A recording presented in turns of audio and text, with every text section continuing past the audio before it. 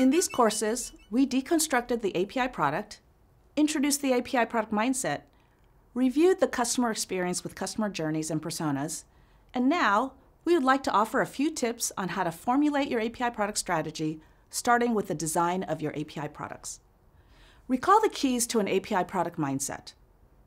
Approach the design with the consumer in mind. Enable fast time to market with reusable assets.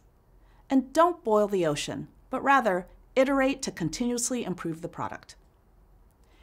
API products are your digital product line, and like any product line, it can target different consumers by adding small tweaks to the product.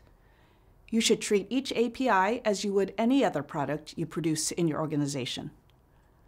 One of the simplest examples of a product is made by the Coca-Cola beverage company. The company originally came out with the Coca-Cola soda, and over the past 90 years have branched out into fitness beverages, teas, juices, and different types of water. Each product has its own target audience. For example, Adwala, Simply Orange, and Minute Maid are beverages targeted at families with young children. Fairlife and Core Power are targeted at the health conscious and fitness fanatics. And the Coca-Cola company also offers a variety of water beverages, including Smart Water, Vitamin Water, and Zico Coconut Water. Similarly, your API product strategy will have different product offerings for different target audiences. You may have an API product for general partners and a different API product for closely held partners, for example, those partners that are represented with a business associates agreement with our company. Your product strategy will begin to shape itself organically as your product line grows, and it's important that you focus on your API consumer needs.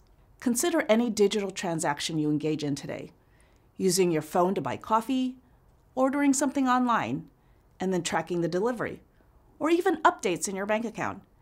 Each one of these transactions is an experience with an API behind it. When you design API products, you should ask questions like, what problems do my API consumers face? How do I make the API product easy to consume? How might you measure the impact of the solution you provided them? Taking a broader view, you might ask yourself, how do I get started?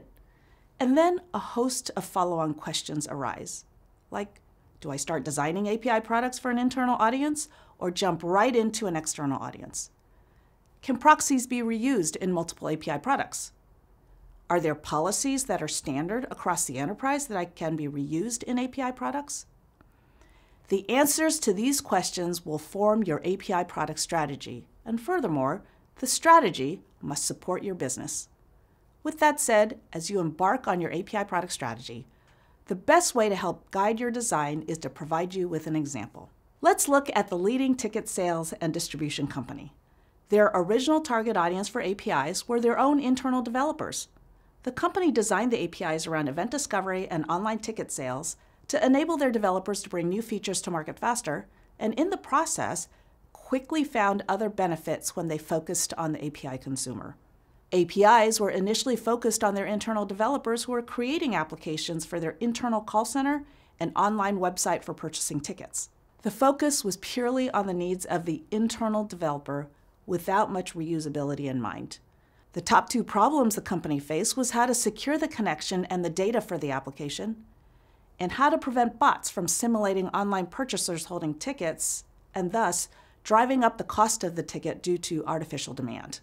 In solving for the problems, the company found that the security policies could be reused by both internal and partner developers. And so they were able to create API products reusing the same security policies for partners, such as Costco, who included the ability to search for events and purchase tickets on their website. The company found that they could create API products for each trusted partner while reusing the same security policies. And demand for their API products amongst partners grew. Due to the high demand, the company found that they could engage additional third-party supply to help meet the demand. Demand continued to grow with IoT devices coming into the picture. Consumers wanted to search for events and order tickets via voice-activated devices such as the Google Home Assistant. And thus, an API product ecosystem was born with demand and supply running through the API product ecosystem powered by the Google Apigee platform. The company grew from a limited supply delivered through a closed private channel to a vibrant marketplace with an ecosystem of API products with third-party suppliers to be consumed by new marketing channels creating services that the company didn't need to build.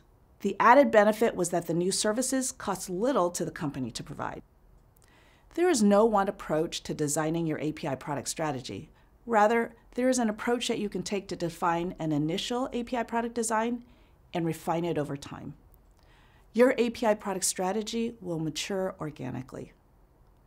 It's important that you don't boil the ocean to begin your journey. Use customer journeys and personas to design API products that have a notable business impact and iterate from there. Along your journey, you will find repeatable patterns such as the security rules mandated by your corporate security office that you will want to build out as standard policies for reuse. It's always a good idea to design your product for external consumers, even if your initial audience is internal. Finally, review actual usage of your API products and refine them based on your metrics and user feedback to continuously improve your product. Like your API products, your product strategy will evolve over time. Hopefully you've found a few strategies in this video to define your API product strategy. Thank you for watching.